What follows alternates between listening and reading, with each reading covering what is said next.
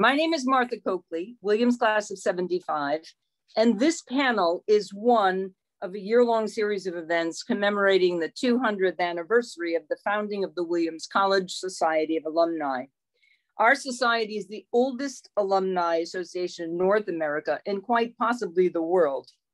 We're spending this bicentennial year not only celebrating and grappling with our past, but also examining our present and imagining our future. Together, we envision an inclusive society where all alumni feel they belong. We are united in our shared commitment to a liberal arts education, to lifelong learning, and most especially to each other and to our college. Also, a friendly reminder to all that this session is being recorded. So thanks for joining us tonight. Friends from Williams, friends of Williams, and of course, our own friends from the class of 1975. We hope that this is going to be one of the second program by our class and others to discuss gender, race, diversity, equity, and inclusion. Almost 50 years ago, I packed my vinyl record albums, a secondhand couch, and I headed over Route 2 from North Adams, where I grew up, to move into Sage A1. Tonight, I'm thankful to be joined by 5 classmates: Lisa Harris, Suzanne Fluhr, Jacqueline Laughlin, Robyn Geissler, and Nancy Reece Jones, to discuss our own experiences, our observations, and our recollections of our times at Williams, and the impact on our personal and professional lives since then. I want to thank 3 other classmates, Kathy Bogan, who was going to help with curating your questions tonight, Julie Behrens and Amanda Van Duzen. Together, we all mulled over and shaped this program. I want to give a special shout out to Joe Bond and Gordon Earl, class of 75, for their encouragement for this and other programs past and future. We intend to chat for about an hour and then answer as many of your questions as we can until 9 p.m. Please send your questions to chat to Kathy Bogan with your name and class affiliation. And we will, as I said, take as many as we can, but they will give us good ideas for future programming when we can't get to them all. So 1971, what a year. To put it in context, Richard Nixon was president. The Vietnam War was in our living rooms on TV and on our campus via the lottery. The environment was becoming a national issue, and women and minorities were getting much more vocal about their quest for equality and equity. All in the Family was just beginning on TV. Mary Tyler Moore threw her hat up in the air in Minneapolis every week. A Clockwork Orange and Summer 42 were in the movie theaters, and Led Zeppelin first performed Stairway to Heaven in public. Starbucks opened on the West Coast. FedEx opened in Tennessee, and Texas Instruments introduced the first pocket calculators. Life in some ways was simpler, and that was true also in Williamstown. No internet, no cell phones, almost no women's sport teams, almost no women's health care services. But all of that was starting to change. Our class of women, 133 at admission and 108 at graduation, came from public, private, co-ed, and single-sex high schools all over the country. We headed into biolabs, econ, history, English. And by sophomore year, we were spread all over the campus from Dowdy House to Armstrong. Tonight is a brief look at how we changed Williams and how Williams changed us. Let's get started with our panel. And so you know, each of the panelists is going to take a brief time to give you a snapshot of who she was back in 1971. And we're going to start with Suzanne Fluhr.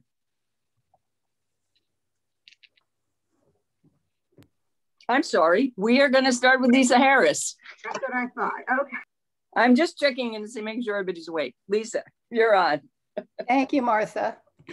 I grew up in Northern California in a small rural town, minutes from Palo Alto. My father, a physics professor at Utica College, was recruited by Stanford Research Institute. So we moved to the San Francisco Bay Area when I was 5.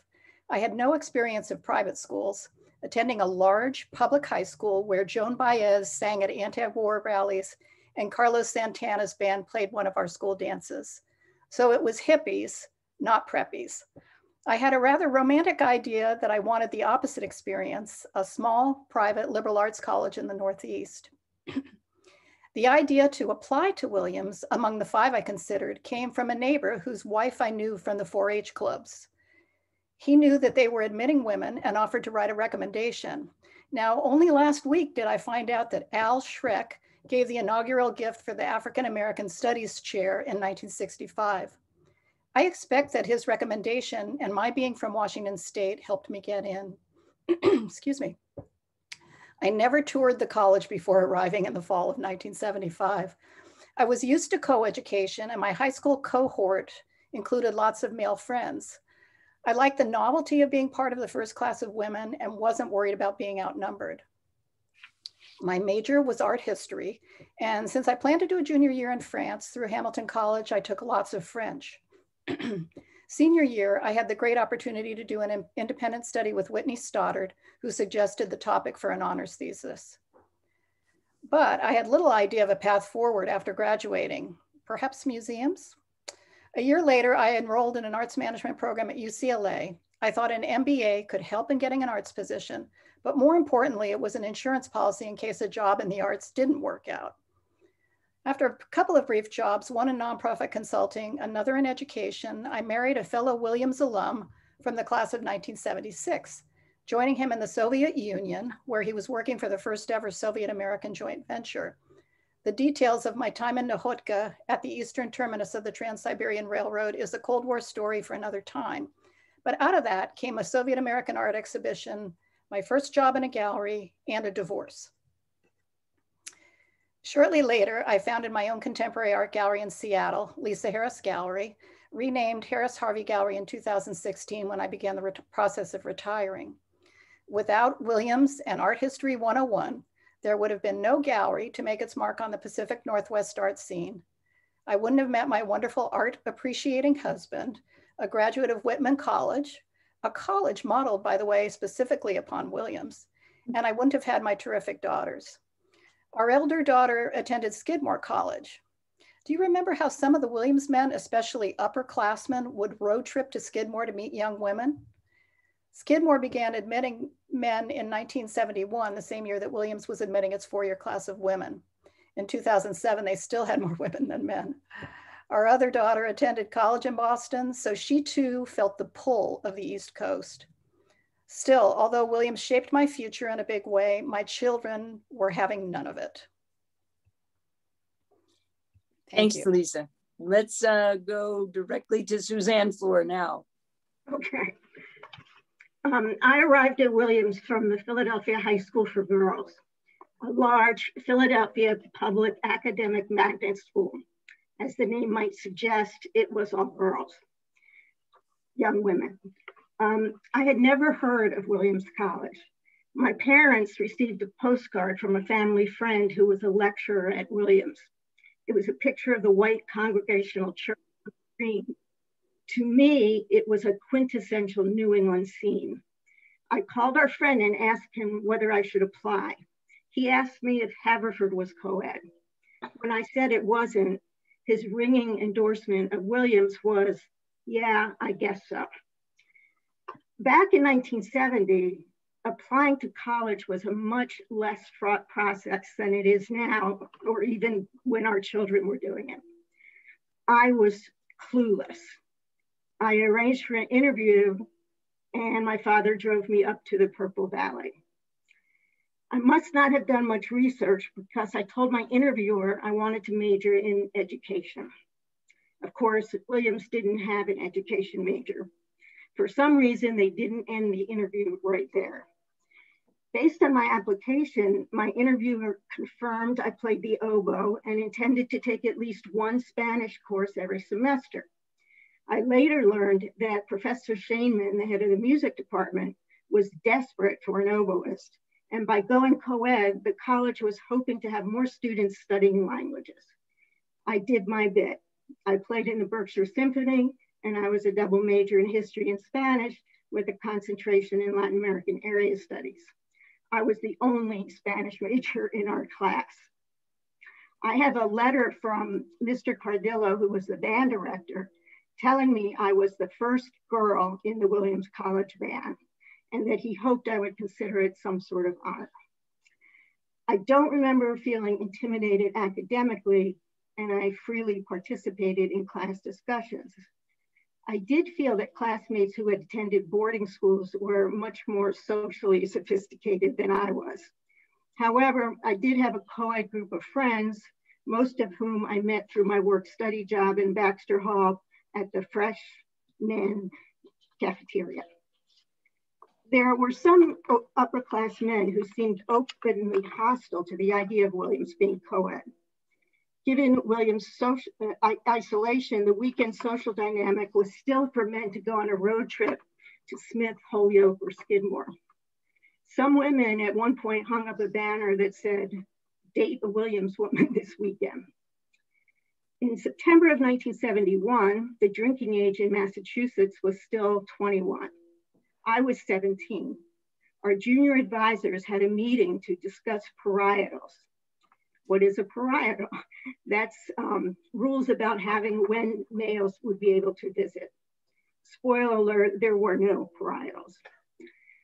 Drinking rules were kind of lax at that time. At that meeting, I had my first beer ever. I shared it with my two suite mates. Later, the college sponsored a freshman mixer, complete with a keg. Our junior advisors, who were actually seniors, soon moved to Vermont. So much for being advised. When I told our neighbor in Philly that I was going to Williams, he teased me by saying, "You're just going there to find a husband." I was a very serious student. I was furious. I showed him. I found two husbands. The one to whom I've been married for going on 39 years, I met sorting silverware in the freshman cafeteria. He was always supportive of my career as a lawyer. Early on, when I was going to negotiate my next year's compensation with my boss, he sent me off with the admonition, if you wimp out, don't come home. I ended up starting my own law firm. I don't usually dress like a pirate. My current husband, a physician scientist, and I guess it's no secret, Steve Alvelda, has proven that he really meant that in sickness and in health thing. Thanks, Suzanne. And we will go directly to Jackie, our most experienced panelist. Welcome back, Jackie. Hello, everyone. My name's Jackie Laughlin. You guys knew me as Jackie Strawn, and I got married my junior year at Williams, and I became Jackie Meadows. And I first want to say what a delight it is to be here. I didn't know how much Williams shaped me, but as we've been celebrating these anniversaries, I've been back 2009, then I came back 2019 in April, and then in the pandemic and hibernation, my brothers and sisters, Black alumni, call me back to recollect with them. And now this second time with the women of Williams has been just extraordinary. Our conversation, our connection. I didn't realize how much I missed you all, and also how much you shaped me.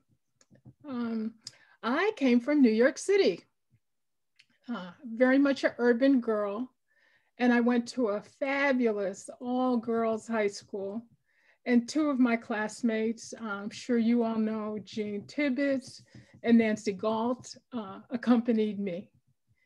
And I didn't really think a lot about coming to an all-male college. I think I got introduced to Williams first by my neighbor. My neighbor went to Amherst, and when I mentioned Williams, he just like spit it out like I had just said the poison word.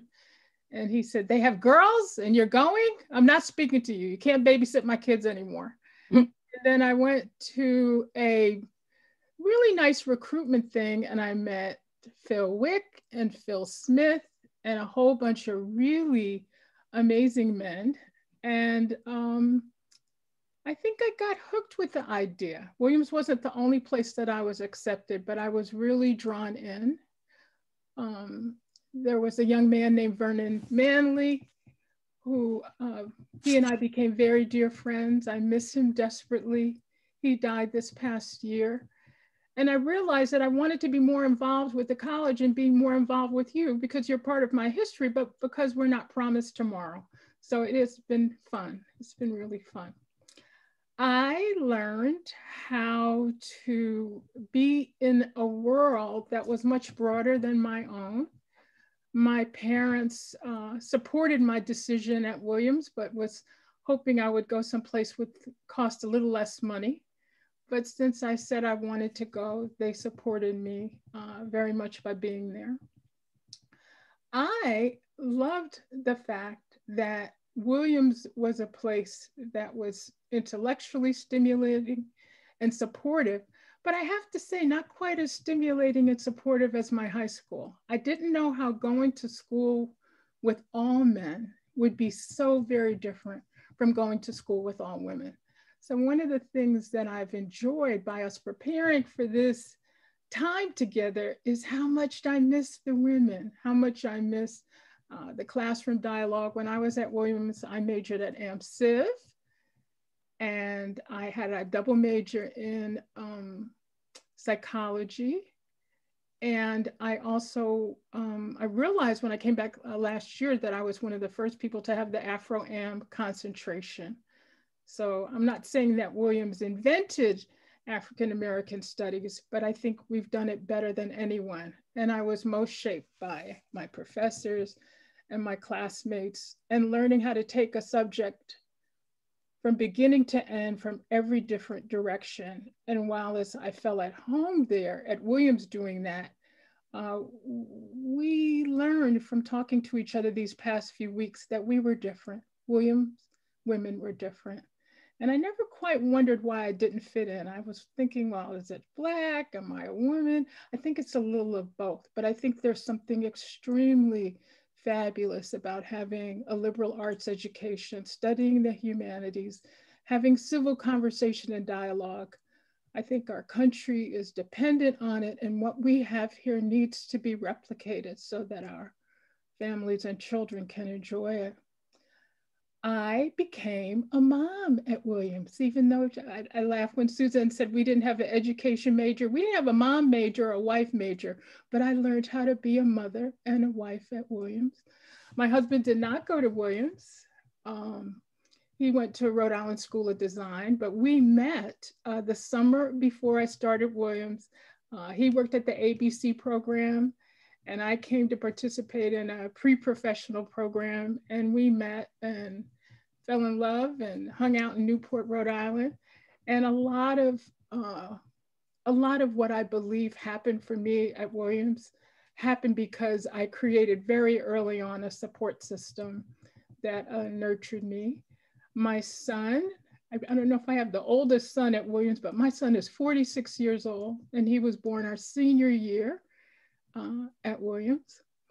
And I wanted to share with all of you that being a mom wasn't hard because Williams and my classmates and my sisters and my brothers made it possible for me.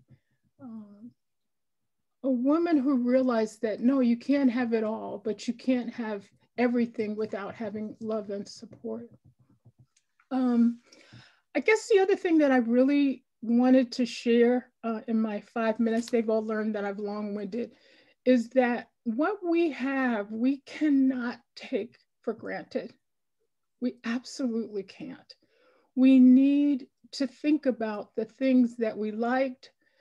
We need to think about the things that were horrible and how to make Williams a better place for the women, for the young men, and how our society can join together and duplicate and replicate and get better at what we did there. There aren't a lot of places where we can do this now.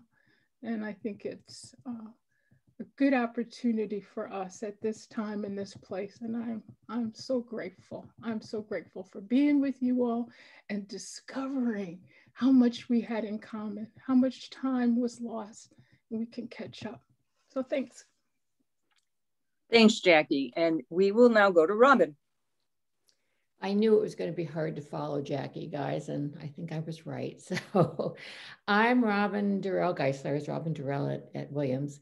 And I grew up in Fairfield, Connecticut, outside New York, and attended public schools, also a co-ed, a large public high school.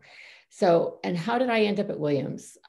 My story was a little simpler. I was in a summer program the end of my sophomore year, and I met someone who was interested in Williams, and that person talked it up, and it intrigued me. So I went home and I looked at all my college books, which is kind of the way I did my research back then. And I thought that Williams was going to be someplace that would work for me. So I got interested and happened to be going by it on a ski trip, I think, and saw it. And, you know, it was a beautiful day. It just snowed. Everybody on campus looked happy, healthy, and everything else. And I said, wow, that's exactly the kind of school that I want to go to. So I applied and it worked. So that's where I ended up. And the fact that I was going to be in the first class that included women was kind of just a bonus for me. I thought it would be just fun. I looked at it as a fun event more than anything else.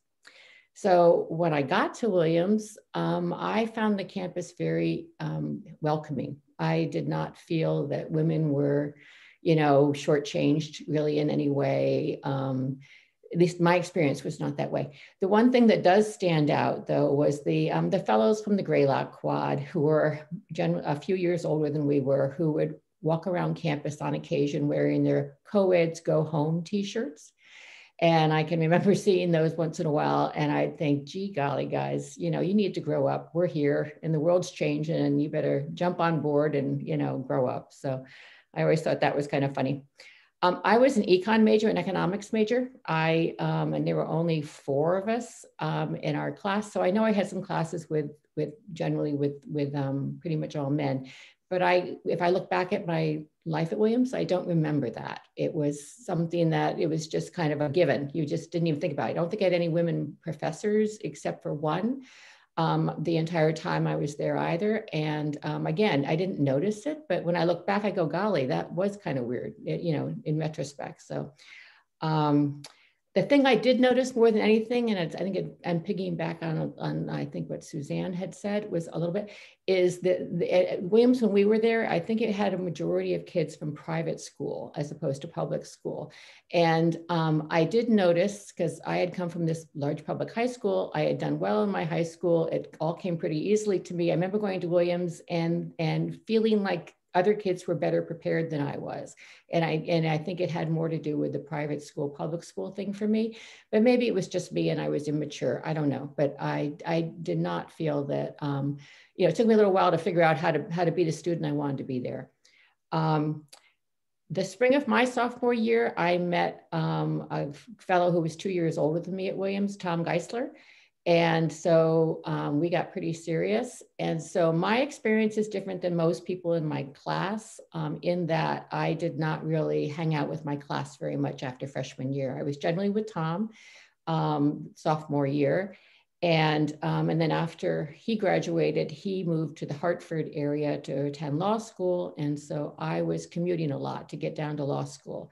And I arranged my schedule so that I would generally be able to get down there for 3-day weekends. So I wasn't on campus nearly as much as most people. I worked at the faculty house to make sure I had gas money. I went to classes. I'd come home and get my work done. And then I would commute for 3 days a week down to Hartford for the most part.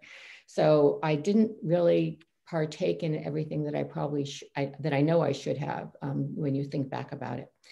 And then after Williams, Tom and I got married pretty quickly after I graduated, and Tom was still in law school. So we moved to the Hartford area, which meant I worked in the Hartford area for one of the insurance companies. And then we had a bunch of kids and I stayed home with them for a while.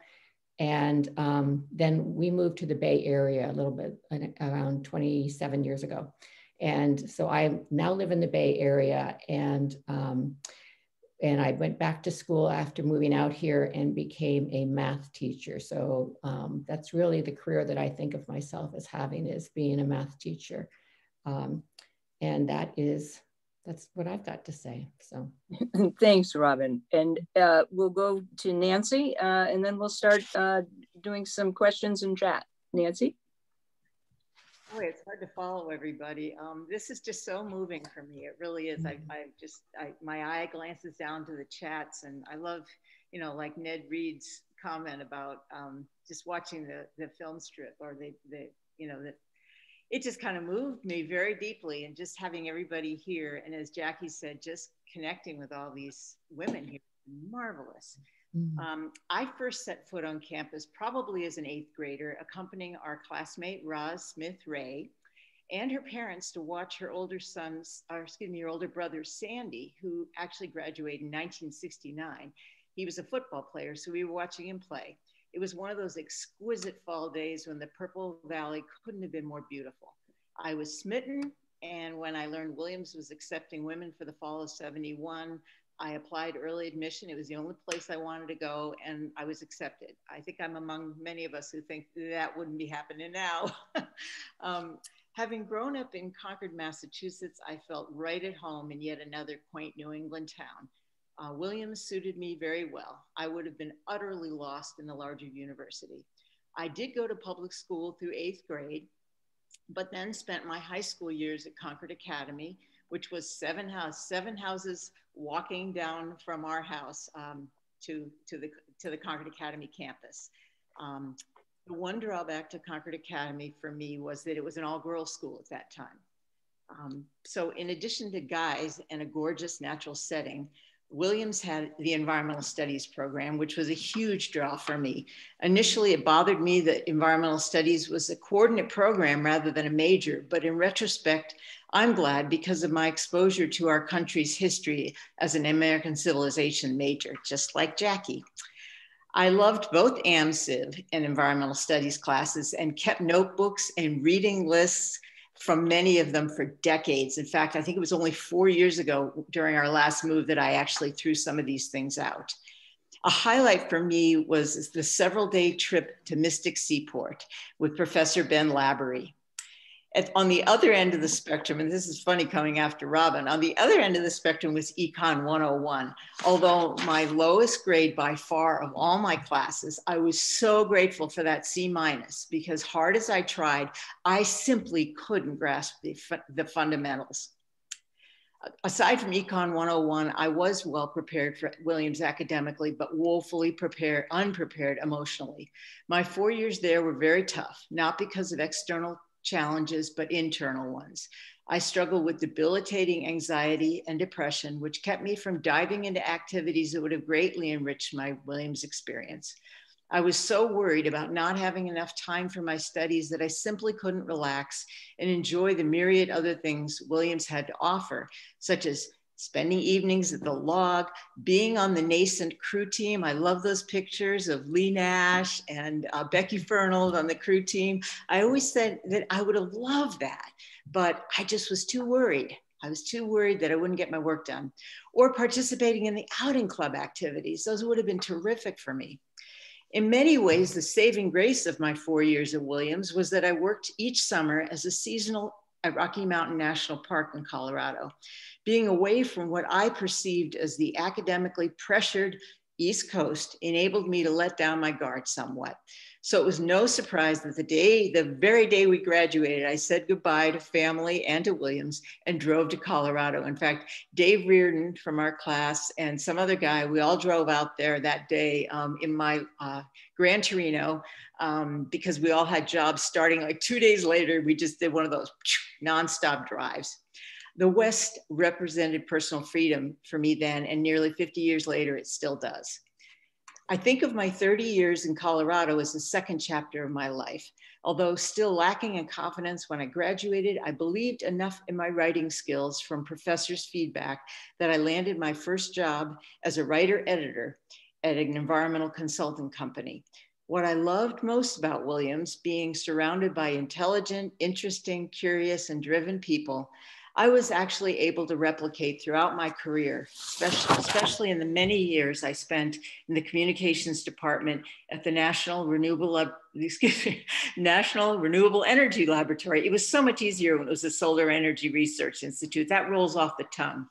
I was an editor, a technical writer, and eventually a manager. My last 3 years in Colorado were radically different from the first 27.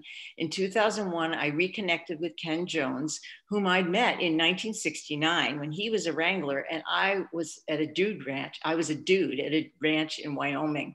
And it's the same ranch that Warren Barker from our class, he and I compared notes at the last reunion.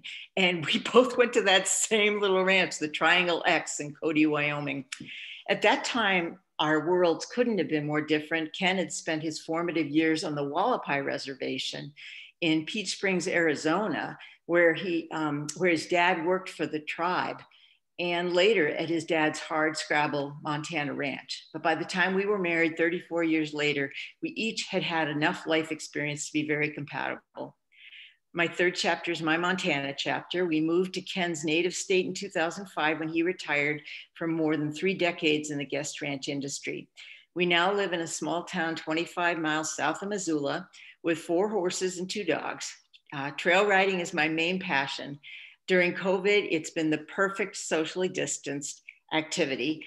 But now that things are opening up again, I'm looking forward to getting back to being a hospice volunteer and coaching high schoolers on their riding skills.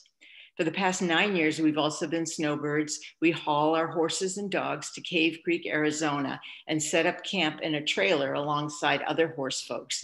In fact, right now, that's where we are. We're packing up for a journey north on Thursday. So I'm actually Zooming from a friend's beautiful house, and she's a quilter, and she makes all these amazing quilts. I asked her if I could be in her house where it wasn't surrounded by boxes. In closing, I want to make a pitch about reunions. I'm a huge fan of reunions. I credit them with building the sense of belonging that eluded me at Williams. Our 10th reunion was a watershed moment for me, literally. I attended with the usual first time back since graduation trepidation. The meet and greet gathering the first evening went smoothly enough, but returning to that little single dorm room that night triggered a PTSD attack of sorts. All my demons from those years of feeling like an outsider, yearning to connect with others, but not knowing how, hit me like a tsunami, and I sobbed and sobbed. It was incredibly cathartic, like my own mini exorcism. After this meltdown, I was finally able to shake off the past and take my place, as it were, in our class for the first time. Since then, I've attended all but a few reunions and found them fun, fascinating, and rejuvenating, both socially and intellectually. It means so much to me to visit classmates and establish satisfying connections that I only could have dreamed about when I walked the campus as a student. Thank you, Nancy. And of course, one of the silver linings of not having reunions is that we're also desperate to get together, that we started to think about ways we could link together as we are tonight and hope to do in the future. And so for the next couple of minutes, let's ponder a few questions that we've talked about. I know that when I realized Williams was going co-ed, I just thought, oh, I can go there now. I didn't anticipate or even think about anything other than we would just, start as freshmen. So the first question, I'm going to start with Suzanne. As part of the class, do you consider that you survived at Williams or you thrived, or maybe some of each? And did you ever feel like a guinea pig for co-education? Because in some ways, that's what we are, what we were as the first class to go through all 4 years. Suzanne? Yeah, I didn't feel like a guinea pig, and I think partly that's because most of my first year classes were actually with mostly freshmen. So I was with people who came to Williams knowing it was co-ed. Some of the older guys, weren't quite on board, but we didn't have to deal with them too much, and they graduated and they left. I think I thrived at Williams. At home, I had been at this all girls high school. Again, very serious. Basically, my life was, taking the bus and the trolley and going from home and going back to school. And at Williams, I had a whole group of friends pretty quickly. I kind of regret that I started seeing my first husband sophomore year, because I think that kind of took me away from more rounded social life at Williams. The one thing that really, really made Williams special for me was the location. I came from a gritty city. I mean, we still know we're a gritty city. And all of a sudden, I'm in this beautiful place. And one of my life memories is walking from the language center, which I was guarding for work study. And no one was around. And I walked down through the campus back to Mission Park, and the sun was streaming through the leaves that were turning colors. And then the carillons started playing.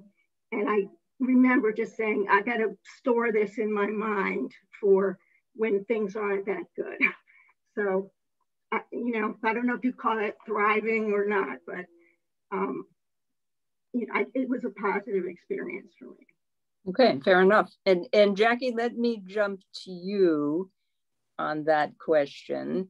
On surviving, thriving, ever feel like you were a guinea pig for this great experiment that Williams was embarking on? I'm going to reveal that we kind of discussed our questions in advance, and I think I've changed my answers probably about 5 times. I think there were times where I felt like I was barely surviving and drowning. And then there were times where I felt like I was really thriving. But that first year in particular, I wasn't sure. I wanna say that there were some people that I met that were really key to me surviving and thriving. Some of you may or may not know that there were women at Williams before we got there. We were the critical mass. But Suji Sutler, Babette, and Dusty. Babette was my JA, and I was in Sage F. And they meant a lot to me. They were transfers in, and they kind of helped me get the groundwork. Both of my roommates from Sage F have died, Barbara Banks and Marsha Ward. And I can't think about my first year of living in the dorm without thinking about all of those people, so that I want to honor them. And I want to, we talked about, we didn't have a dean of women, but Nancy McIntyre and specific people, like if my butt was dragging, there were people there that were able to help me. I think the part about thriving at Williams is that I didn't know that I really was kind of a Renaissance woman, that I was interested in all sorts of things. Like I'm writing poetry now, and I'm loving retirement and living with cows and all of that kind of stuff. Williams supported me in that anything you want to do, we'll help you do it. Just give us a little more data about what you want. I think in an all girls high school, I had more supportive friends. But the thriving part at Williams is that I knew how to make it, I think I knew how to make it work for me. The only other thing that I thought about that I wanted to answer about that question is that I was very much aware that I was an experiment. And it wasn't just in my head. People told me, Jackie, you're an experiment. We don't know how this is going to work. They talked about that in the admissions office. I think I was, kind of a double bang for your buck. You're Black and you're a woman, and you're a really smart girl from a really smart high school. So we need to make this work, and you need to be involved in helping us make this work. And it didn't bother me. I've talked with some other people about being cannon fodder and maybe being a little disappointed, but I realized that it was a little bit of an extra burden on me. Like, I wish I had known all of you better then, like I'm getting to know you. Never too late. I think Jackie's might have frozen. I think her screen is frozen. All right, we'll wait till we'll get her back, I'm sure. And let me move to Robyn on that question. And again, you know, this is in the context of college is hard for everybody. So as I thought about these things, it's hard to figure out, would it have been different someplace else? And some of the things that we all went through were because it was the 70s and because it was college. But, you know, particularly we had a great opportunity and it's fun and useful, I think, to think back about, you know, what did that mean for us as we were going through that? So Robyn, on that question of surviving, thriving, I think I know where your answer may be. I would say that I was closer to thriving than surviving. I don't know. There's nothing where there was never a time at Williams that I thought I was failing at anything. So, you know, but I don't know that I ever felt that I was totally on top of my game either. I think that I was always somewhere in the middle. And one thing that Williams did, that I know it still does pretty much, is it allowed you a great deal of academic freedom because Williams had such broad requirements for your classes. And that's one thing that I thought was so fabulous. I know many of us have our own children who have gone to college, and you've noticed, you know, them going through the process of trying to figure out what they're going to take freshman, sophomore, junior year. And when you look at some of the other colleges and the way that they structured things, I was just thrilled that Williams gave us some, you know, it just allowed you to grow the way you wanted to grow, because I loved economics. It turned out I loved a lot about art history. So I did a lot of art history courses, and I thought that was just empowering. And one thing that we talked about bringing into this question a little bit was mentoring. I have to say that I only remember having one woman professor. So I thought I had very nice professors, but I don't know that I ever got attached to anyone at Williams. I had one woman for one English class once, and I can remember some comments she made to me. And I have to tell you, she made several comments, none of which were particularly consequential, but I remember her comments, and I don't remember any comments from another professor. So that kind of tells you that you didn't connect with people, and maybe that if you'd had, you know, people a little bit more, you know, a few women, it would have made a difference. And to go back to the JAs too, my JAs were absolutely lovely. And I met them that first night, and I don't think I ever met them again. I think that they, you know, they kind of did their job on that first night, and then they were kind of doing their own thing. I think that mine, I don't know if I shared them with Sage F because I was in Sage E, or whether we had our own, but because I remember being down in the basement meeting them that first night. But I think that that's a lost opportunity too. I know Williams does a much better job with it now. So I think it'd be, the JA program is another place where you can kind of find some of that sort of mothering along that you might need when you start out in a college to help you kind of, you know, feel a little more grounded. Anyway, so that was my experience. And and just, you know, obviously there were fewer people in the pipeline to be JAs, and obviously exactly. To be professors. I know a lot of folks in the chat room are talking about, we did have women, they tended to be collected in certain disciplines more than others, but I think the school was making an effort. And so, you know, at another time, we'll look at where we've come in 50 years later, where is that? But for us, we were the pioneers. So opportunity, right. Challenges, all of those things. I just have to mention, unfortunately, I think we lost Jackie. She's on a farm in Maryland, and she said her internet connection just bugged out on her. But if she joins us back, then we will welcome her. Nancy, let me go to you on that, the guinea pig question. Yeah, it's a good question. Striving or actually, that's interesting. Did you survive or thrive? I was, you know, what was that word I just said? But anyway, I strived. I was always striving.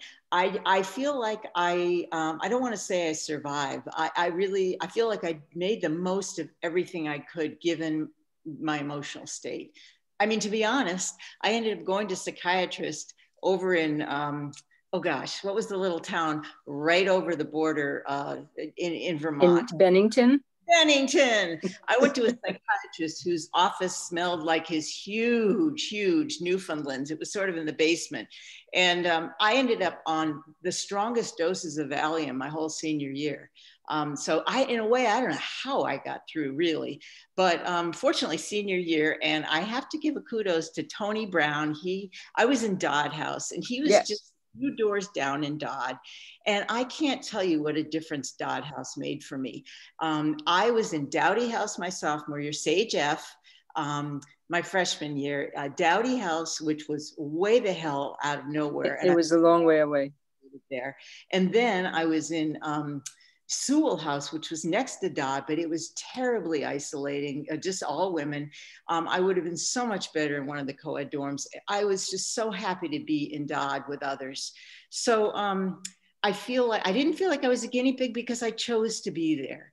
And as far as mentoring is concerned, I didn't seek out anybody, nor was I sought out. I felt like my professors, male, and the few females I had, actually I found the males more, like they were maybe personally interested, but I was very intimidated by upperclassmen. I hated going to those parties. They scared the shit out of me. I tried to go and I would just, and I was never much of a partier to begin with. And upperclassmen men in my class I felt comfortable with, but upperclassmen just were very intimidating for me.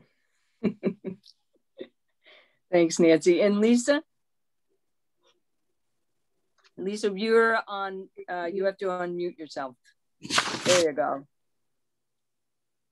So I think I was leaning more toward the just survived camp my first 2 years.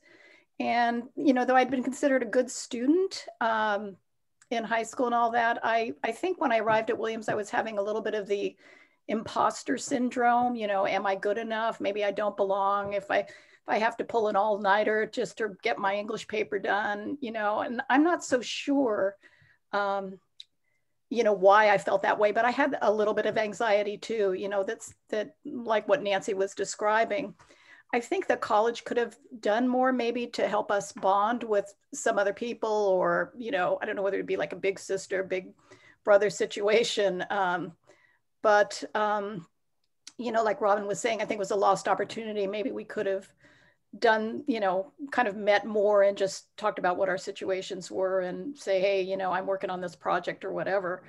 But I was grateful to be in a triple, both freshman and sophomore year. So I did have, 2 other women that I was with, at least sort of for the social, needs or whatever that was very generalized. But I didn't do any extracurricular activities. And I do think that would have helped me gain more friends and contributed to maybe a better sense of well-being and something more well-rounded instead of studying all the time. But I, was really,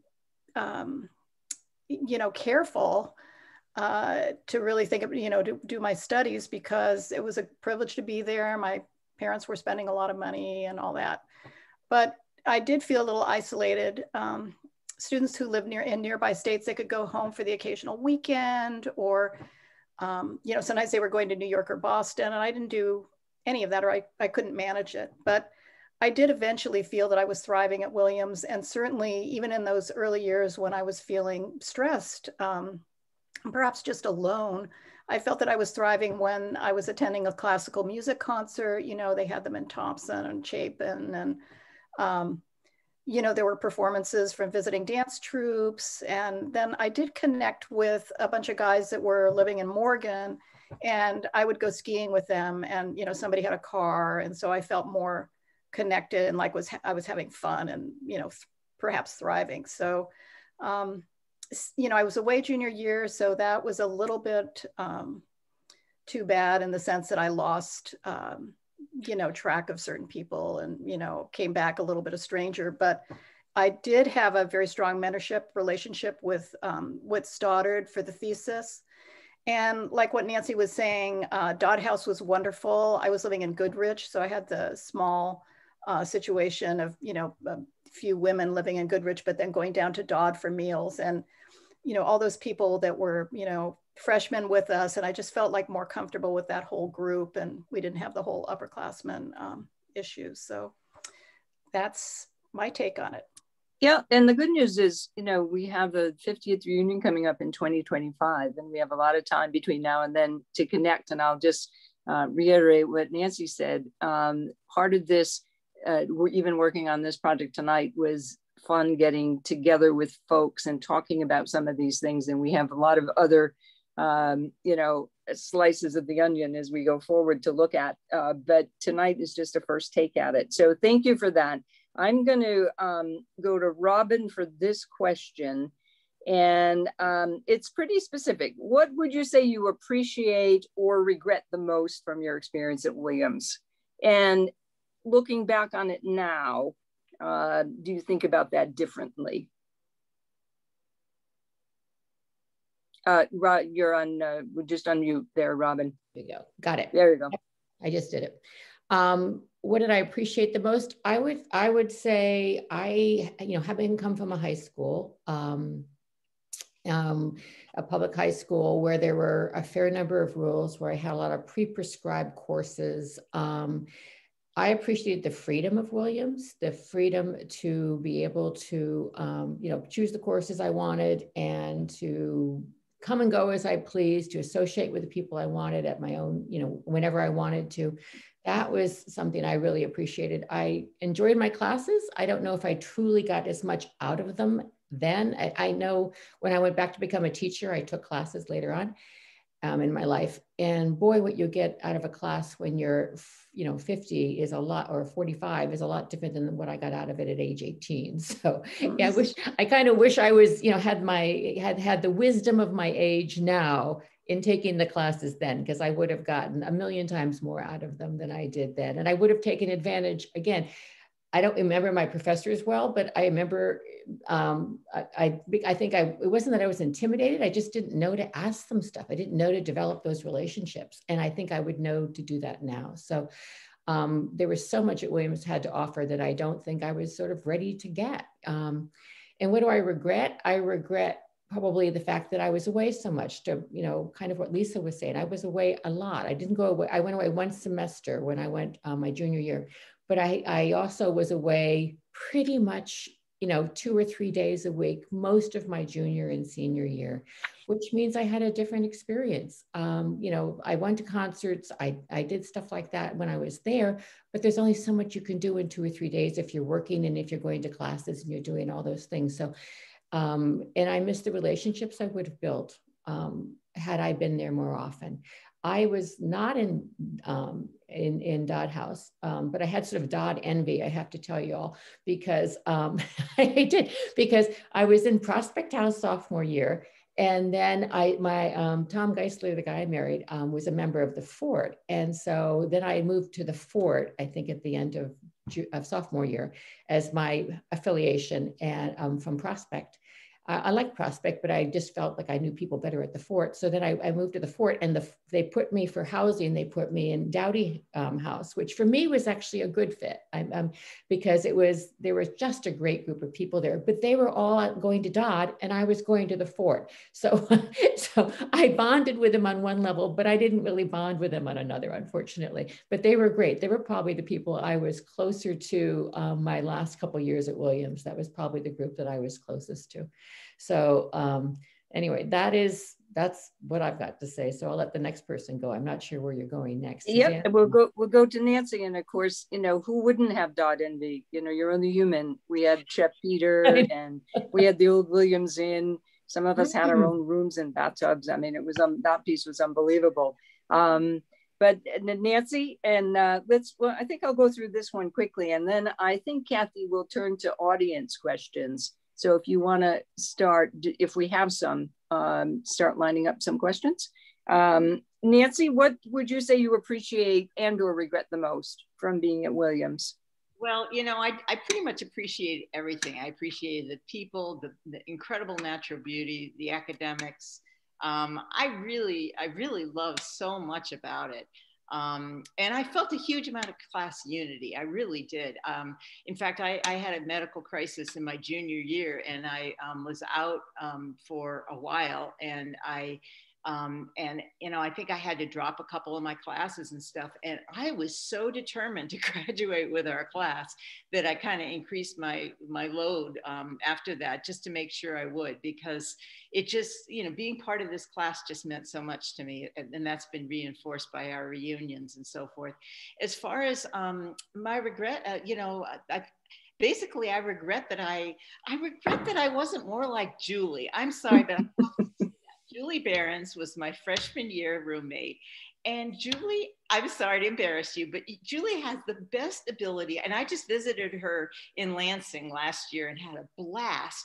She has the most amazing ability to live a balanced life, to really have fun and really work hard. And I just couldn't do that then. And I'm much better at it now, but I'm also not working. But anyway, I really looked at Julie and others and said, how do they do this? How can they go and play and have fun and still get their work done and do well? So, I think that getting back to something that I think Lisa said, I could have used counseling. There's no question. But I wouldn't have gone to anybody at Williams and said, I'm really falling apart. But I just think that that's something, hopefully, that it is more available to kids now. That there are people that they can go to, that there are really good counselors. I know we had a dean of women, but she wasn't in my brain at all. So that's all I would say. Great place. I would do it again in a second, although I've said a million times that it would have been much better for me to go to Middlebury in terms of sort of the co-ed balance. I couldn't take the I never dated at Williams. I mean, maybe a few.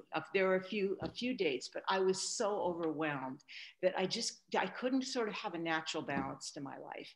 And I think being in a place like Middlebury, or that would have been my second, that would have been a better fit for me in many ways.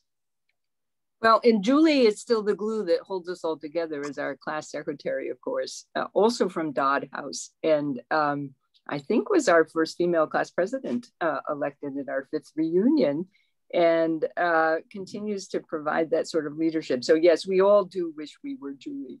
That needs to stop right now. Okay? I don't like what I'm seeing in the chat at all. All right, we'll go back to muting myself. We'll let Julie mute herself, and I'm going to go to Lisa for this question.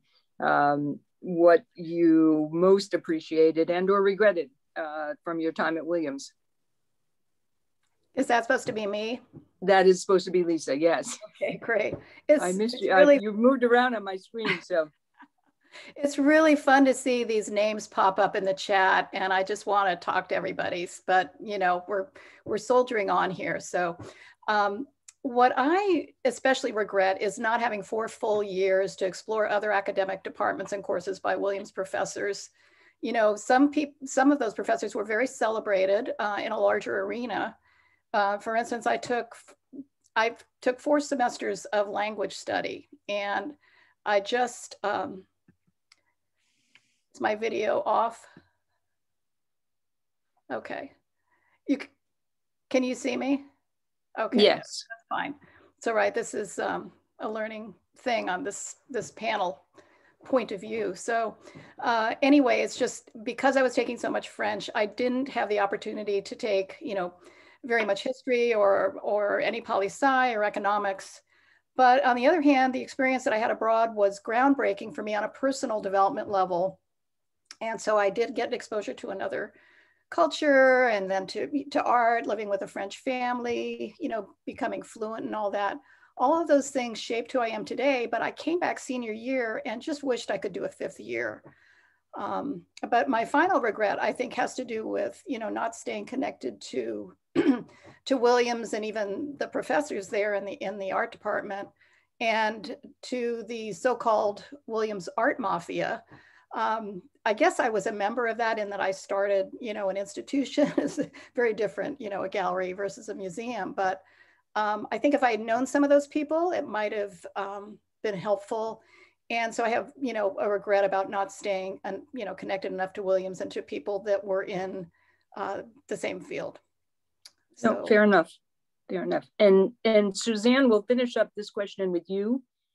And then we'll go to Kathy and see if she has some questions for everybody. So one thing I appreciate about Williams is that Williams was really generous to me. My father was a high school art teacher, and they basically said, you know, this is how much money we can give you, wherever you can go for that amount of money, you can go. And after my first year, when I got a D+ in Economics 101, I don't know who else got a C-, I got a letter one day saying, you know, due to your generally high academic achievement, we're giving you a layman's scholarship. And that took the loan portion of my tuition and made it into a grant. So I graduated not very in debt from Williams. I think we all felt like we were posers, by the way. I think something like 70% of our class thinks we were in the 10% project, where 10% of the class was admitted, even though they didn't quite have the qualifications. So I think we all maybe were, or at least the public school people maybe felt a little intimidated. And were, you know, it's at some point it dawned on me that I got in because they needed an oboe, but that was neither here nor there. I also, and I'm surprised to hear this because in those days, not that many people studied abroad, but I did a semester in Columbia and lived with a Colombian family, attended a Colombian university, and that was a very positive experience. And one semester to be away was fine. And then I think I mentioned my regret is that I was involved with this guy for 3 years. And I think I stopped being as connected to my women friends at Williams. Okay. Suzanne, were you finished? I didn't mean to cut you off. Yes, I'm finished. Yes, okay. I am very finished. Kathy, I'm going to turn it over to you. I have 1 or 2 questions on my email, but if you have some there, let's dig in for the next couple minutes. Yeah, I have a few questions that have showed up in the chat. Some of them may have been answered a little. I'm going to start with one that I'm not sure our panelists can answer. Did the women athletes feel supported in their sport? I don't think anybody was an athlete on our panel.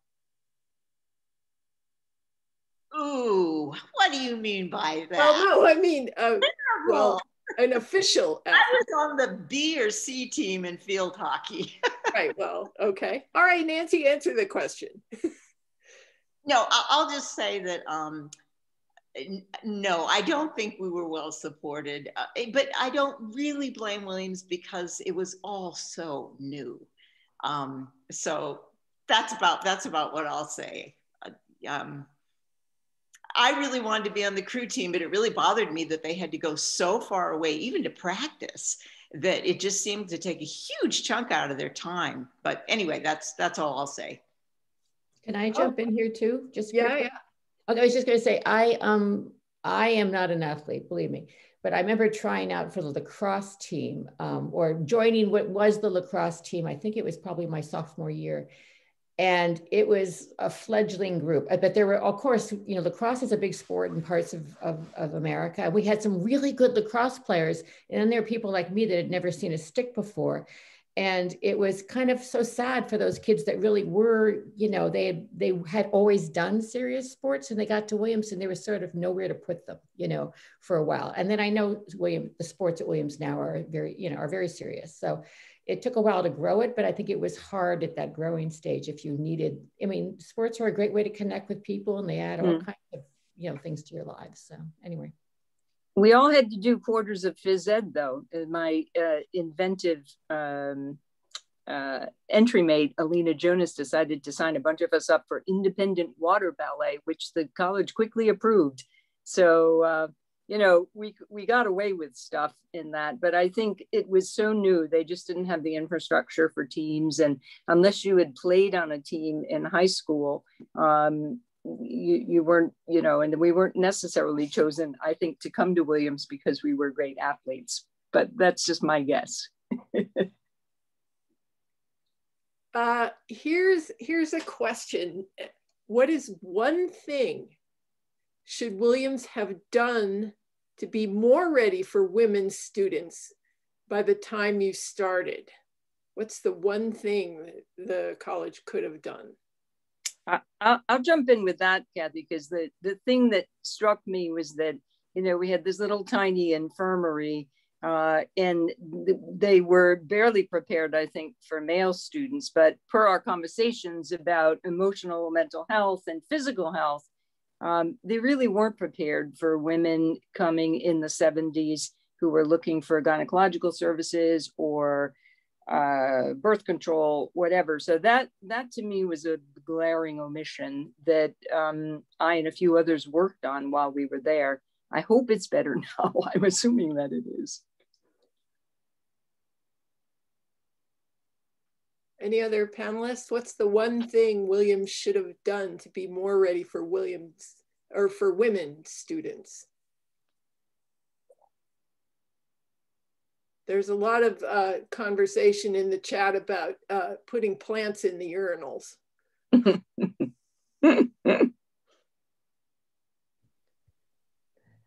Here's another question. Did you have any special rapport with your first year advisors? I had Bud Wobus and his wife, Sherry, who were very supportive and stayed in touch over the years. I will confess, I didn't even know I had a first year advisor. So anyone else have a response? I don't remember an advisor either. I have no recollection of having an advisor. Me neither. Yeah. I had Phil Canelon, who was a poli-sci professor. I met with him once, and that was that. So, no, I didn't feel advised then. Noreen Stack, who was a female professor, came, I don't know if it was our sophomore or junior year, but she was a Latin American specialist, and she was very supportive of me. She had studied in South America, so she spoke Spanish. I did a winter study with her where we went to Mexico with a group. It was called How Mexico Uses Its Past in the Present. And it was a really interesting trip. So in that sense, I felt like I did have some guidance. And as I mentioned, our JAs were seniors and moved to Vermont pretty much immediately. So there wasn't any advising there. Did only the women have advisors, or did everyone? I don't know, because I don't remember mine. I think everyone. Oh. Can I just add, I know I'm not on the panel, but I know exactly who our advisor was, Nancy and Lisa. And I think it was the whole entry. So Jackie too, and Leslie. Peter Frost. And I remember the first meeting, he was interested in talking to one person, and it was one of Lisa's roommates, Annie Luce. Okay, this comes back to me now. He had the program in Kyoto. He had the Williams in Japan program. So he was probably very interested in talking to Annie Luce about that. And he was probably gone for part of the time we were there for that program. I'd forgotten about that. I almost did that program in Kyoto. I'm glad I did not. But, Williams had very few of those. Mystic, Connecticut, we talked about, and, but there weren't that many official study abroad programs. Who would want to leave Williamstown? It was such a gorgeous spot. Kathy, we probably have time for one or two more questions. I have one if you don't. There is a question. Did you find a mentor at Williams? And if so, who was it? I guess I already answered that. It was Noreen Stack. She had a hard time as a young woman professor at Williams. She was not the history department was kind of stodgy, and I think it was very difficult for her to be there, but she supported me anyway.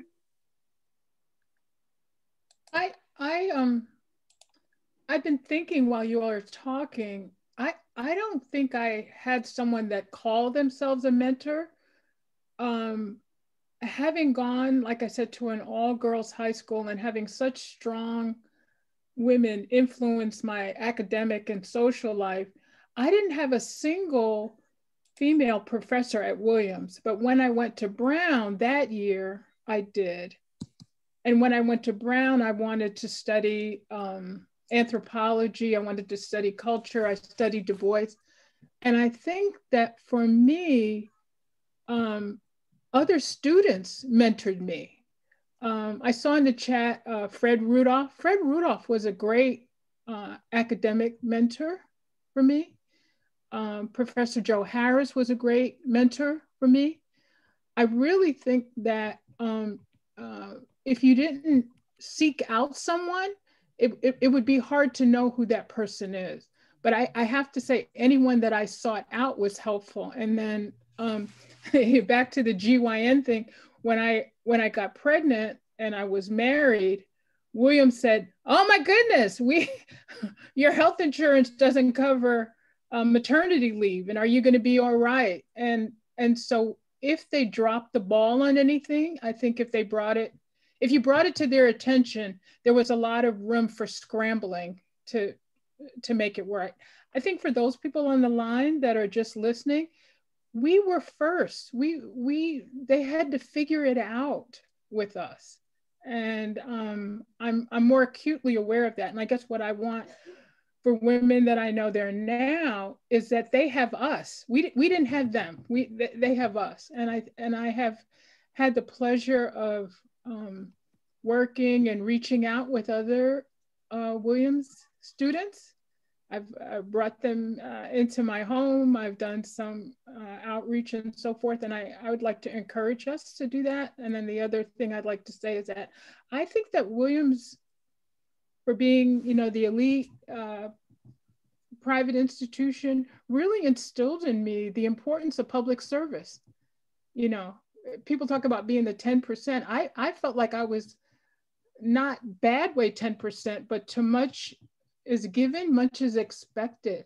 And I felt like a lot of people, it didn't feel like a burden, but that I had to go out and do good in the world. Whatever profession I chose, to have integrity. I felt like that was expected of me at Williams.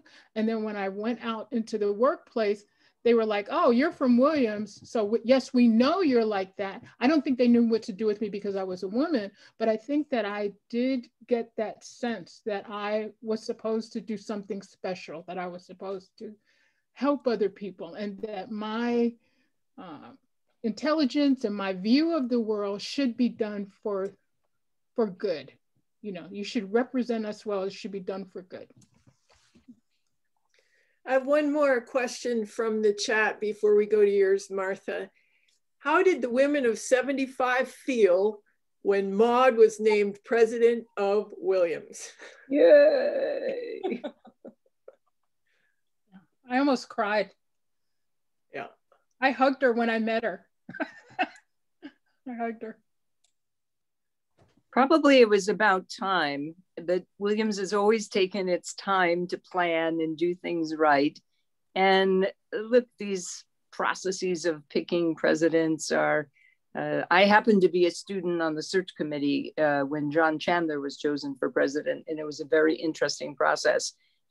It's a little bit of luck and it's a little bit of magic, and some of it's all preordained anyway, but no, and she's been a great choice for the school. I mean, what tougher time to lead a college like Williams than through this year. And she and the faculty and the students, from what I can tell, have done an extraordinary effort at keeping people connected, keeping them healthy, keeping them on campus if they want to be. But more than that, she's got a great vision for the school. And so look, this has always been about making sure there are no barriers to people in the world to do the jobs and have the careers and have the lives they lead. That's all this is about. Women are no better or worse, except for some things maybe we're better, but we're no better or worse than men. And the whole idea of being able to go to Williams and get that college education was to give us the choices that we could then do, as Jackie said, you know, go into public service, as I spent a lot of my life doing, or follow Lisa's path, or any of the women in our class have made choices around their personal lives and their professional lives. And they're all very different. I mean, we are a diverse group, even among ourselves, but, you know, I'll just say, I think Williams helped us get the foundation. And it hasn't really come up tonight, but we've talked a lot about is for all the toughness we went through. Once we got out, we didn't have to put up with a lot of stuff in the real world because we were used to it. We knew what it was like to be in a classroom full of men, or to be with teachers that, you know, weren't that welcoming. And that's probably another topic for another day, in terms of whatever tough times we went through at Williams probably helped prepare us for the things that we did afterwards. So that's more than my 2 cents worth on our president, but it was about time.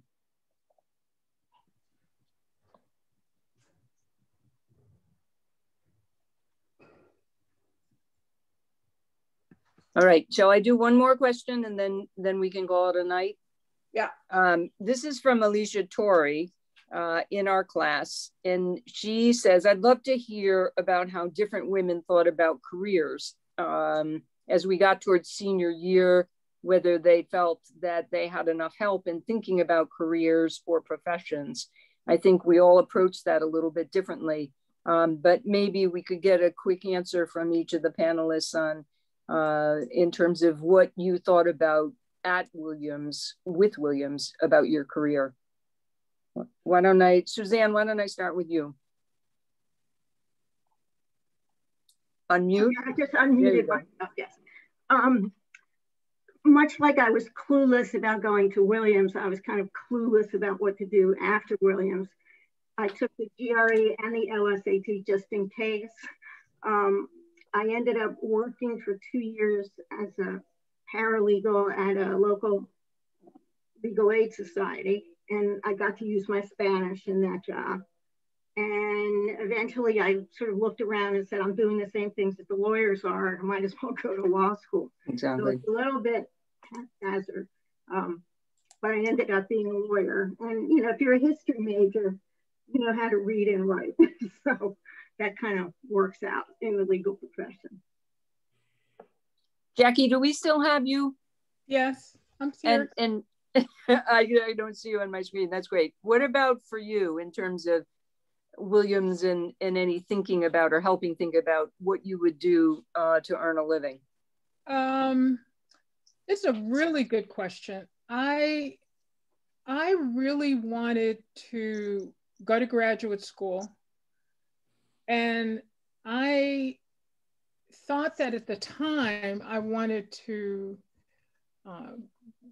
you know, teach, be an academic. And then I had this little baby and I had to figure out how to be like this brilliant Williams person, do good in the world and be a good mother, you know, and that idea, I really love the way that we've all talked about doing the juggling and the balancing and figuring it out. And I have to say my parents were really helpful in being supportive. But when I left Williams, I went to Howard University, a historically Black college, and several of us left Williams and went there because we needed that. We needed the support. We needed, there's a long pipeline from Howard, Hampton, Williams, and we followed a long tradition. Many of the people who went to Williams in the early years, you know, because of segregation, couldn't teach there, couldn't be scholars there. But this following this train to Howard was really good. So I got my master's there in counseling, and I did go to graduate school. And I felt that at Williams, they gave me the confidence to think that I could be whatever I wanted. What was missing for me was the sort of mentorship that I experience now. Like if I'm having trouble on a job, I didn't realize I could have called one of you, you know. I didn't have that level of networking. And as far as career choices, I know it sounds silly, but at the time, so many doors were closed to us as women. You know, I felt much more the pull of sexism than I did of racism, though probably they were equal at the time. I didn't realize that. But being the first woman or behaving in a way, having very high expectations about how you should function in the workplace was something that it's not a regret. I think it's a sign of the times. It's, you know, 1975 and 1980 is different from 2021. Yep. No, thank you. And we are coming to the close of this program, and I want to thank obviously our panelists and our terrific and very active on chat audience. Some of these questions and topics tonight, I think, will bear some drilling down on in the future, particularly this idea of careers and balancing in professional lives and personal lives. But I just, in preparing for this, I thought, you know, if there's students who are entering Williams now, young women who are going to be in the fall class, listening to our panel tonight would have been like us listening to the class of 1921, telling us about what Williams was like. So in some ways, we were a snapshot in time, but we continue to be a strong force in our lives and with each other and with Williams. And so I appreciate that. And I hope that you will stay connected with all the great stuff the Alumni Society is doing online. There are great stories on their website, great way to reconnect and connect with people. So with that, Kathy, if there's anything else you want to close with? Kathy's probably on mute. All right, I will sign off for us. You can stay in the chat room if you like, and stay tuned for some more pictures and music. And thanks very much. Thanks to Williams and the Alumni Society for helping us make this work so well tonight. Good night.